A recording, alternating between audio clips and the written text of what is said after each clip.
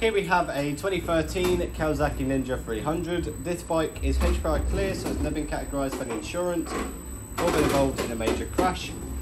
Obviously in this video I'm going to show you around the bike on all the good and bad points about it.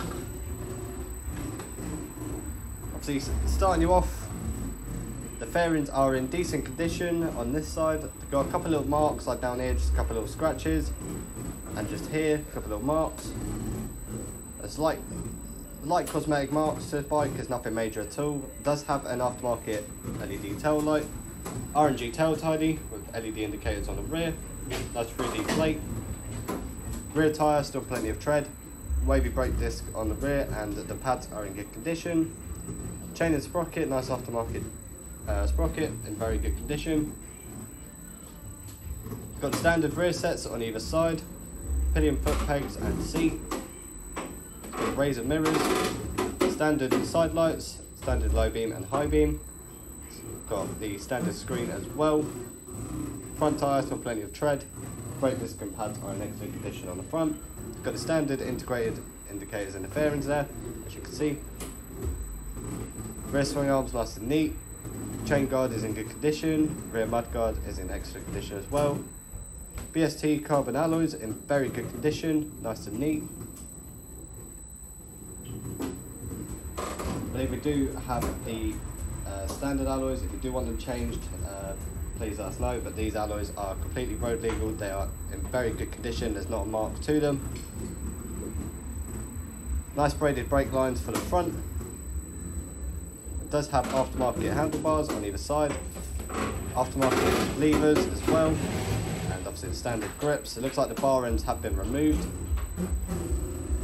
The headlight units are nice and clean, there's no cloudiness to them, which is nice.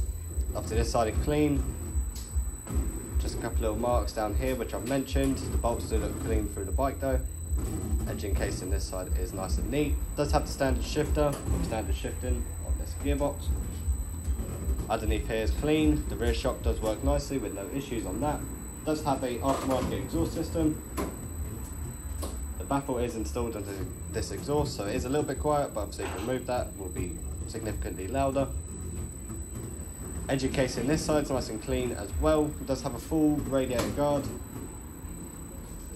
Very good clean condition, as you can see. The forks are nice and neat. Front mud guard is in very good condition. Digital dash does work absolutely fine on this. Ignition works fine as well, including the fuel cap and seat lock. Steering lock does work as well. Obviously the engine does run smooth, gearbox is smooth, clutch has a really good biting point. Currently this bike is covered at just over 21,000 miles. Obviously if you look after it, it will last you quite a while. We have had one of these at over 50k miles and it was running nice. It does have a tank protect sticker down the middle. The tank does have a little bit of wear and tear to the paintwork, but it's nothing major. I have taken a close-up photo for you, you can see it more up close. But everything else on this bike is in very good condition. There's a few general marks from day-to-day use. Nothing major to this bike at all. It's in very good condition. I believe the bike has also been dynoed. If we have the papers, they will be mentioned in the ad. But it's a very clean bike, ready to ride away. But that'll be everything for this Kawasaki Ninja 300. Thank you.